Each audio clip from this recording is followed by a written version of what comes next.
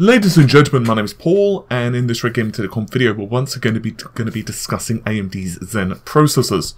As of the time I'm recording this, which is the 10th of December 2017, it is just 3 days away before AMD officially unveil Zen and perhaps some other technology as well at the New Horizon event. So of course, ahead of this, we're already seeing a few leaks, and one of those is Naples' 16-core processor. Images have appeared on the internet. This is also an article. I've linked it in the video description should you desire to check that out as well. Now, I find this set of images really interesting for a couple of reasons. The first is their sheer size, and I mean both physically and what they represent inside the SoC. We'll get into that in just a moment, as well as the fact that AMD are obviously becoming a lot more confident in their progression with Zen. So let's start discussing this. So 16 cores, which means 32 threads, actually sounds very impressive, particularly when one considers that this is also bolted on with a whole bunch of Radeon Pro cores. Now, Naples, as you're probably aware, is for servers, which means it could be for anything for HPC usage. For example, I don't know, high-performance computing could be 3D graphics, it could be everything from calculating the density of a star, all the way down to a simple server, for example, a virtual machine running, I don't know, a simple web page, or pretty much anything or anything in between. Everything or anything in between, excuse me. So, 16 cores, 32 threads, sounds impressive, but it's not as impressive as AMD's top offering. Now, that is said to be 32 Zen cores and once again a whole bunch of Radeon Pro graphics cores. And this means up to 64 threads total thanks to SMT, simultaneous multi-threading. To put this into any level of perspective, the E7-8890V4, I'll repeat that one more time, the E7-8890V4, represents Intel's crowning jewel of server processors. But it only, and I have massive quotation marks around the only, has a core configuration of 24, so that's 48 threads. Now, obviously there are some questions regarding Zen's clock speed and how it's going to compare against Intel's server clock speeds, because frankly we just don't know. I mean, I can tell you that the engineering sample of Zen is running at 3 GHz, but that's not indicative of either the desktop version or what the server core versions are going to run at. They could be slightly lower clock speed, especially when we talk about the cooling in just a moment, or they could be higher clock speed. We just don't know. But either way, in terms of core configuration, it's very impressive. So let's talk about this just for a moment, because we can start looking at the images and we can start saying, well, gee, this looks very impressive. So one thing's for certain, the processors obviously have a pretty robust heatsink put on them, but it's not that huge. It's not, you know, it's not as big as perhaps you might expect for a number of cores that you're finding inside the processor, and essentially it's quite low profile. So what we have here is a very simple core fan configuration. So basically air flows throughout the unit, it gets pushed through the heatsink, and then obviously is expelled in the rear.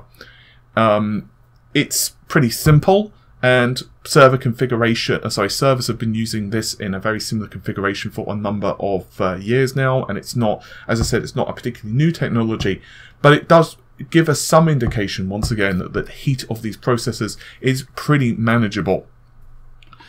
Now, just so we're all clear, this processor is most likely, along with the rest of the server lineup, going to release at some point in Q2 or Q3. From what I understand and from what AMD have revealed to the public, the primary focus at the moment is their desktop lineup. Now I'm going to make a few assumptions, and obviously these are only assumptions because AMD haven't exactly told us the reason they're doing this, but I have a feeling it's because of a couple of reasons. One, the processor they're first releasing is an 8-core version for Summit Ridge, which is 16 threads total. Now while that might sound impressive to us, For a server, it's not that impressive. So my guess is that the extra engineering time it's going to take them to add in all those cores and get them very stable and non-engineering samples, in other words, and of course to get all of the Radeon Pro cores and to actually get the final clock speeds and all the other bits and pieces. Plus, it's a lot harder to deal with getting vendor partners such as Dell, HP, Google, whomever else are going to buy the processors.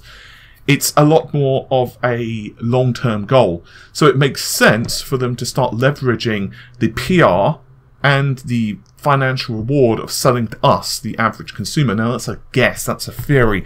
Obviously, AMD haven't exactly said that on record, so don't quote me verbatim on it.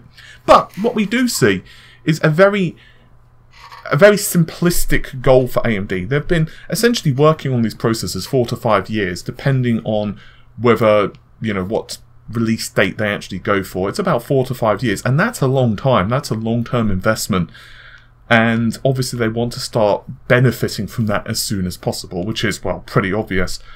Now, the performance of these processors, I could once again tell you that the desktop version is, according to leaks, as well as some Intel's, some tests AMD have put against Intel's i7-5960X, and other processors of a roughly the same caliber, Zen, if running at the same clock speed, does slightly pip the Broadwell E's, for example, to the post. So it's going to definitely mean a very interesting time for customers. And by customers, I don't just mean you and I, who perhaps are going to buy a processor early next year or some point next year. It also represents AMD really being quite aggressive going for the server market. Now, the server market is something Lisa Su, as well as other folks at AMD, have commented on multiple times, as well as financial analysts. The reason it's so impressive is because it's worth so much money. Essentially, servers are not only breaking down all of the time or being replaced all of the time, but more need to keep being added. And it's worth billions per year, billions upon billions upon billions. So even in conservative numbers, if AMD can get 5 or 20%, let's say 5 to 20% additional revenue from those customers. So in other words, they're selling, let's say, between 5 and 20% of all processors being sold were AMD. It represents a very stable, very robust income for AMD, which basically will set the company up for a number of years. And particularly because, once again, they're working so hard on their GPU side of things, it basically means that we as end customers who are on the retail side get to benefit quite heavily from this. So I'm very interested. I think it's going to be a very cool conference. That would, of course, be New Horizon. And I've said it before and I'll say it again, I believe it's perhaps one of the more aptly named conferences out there.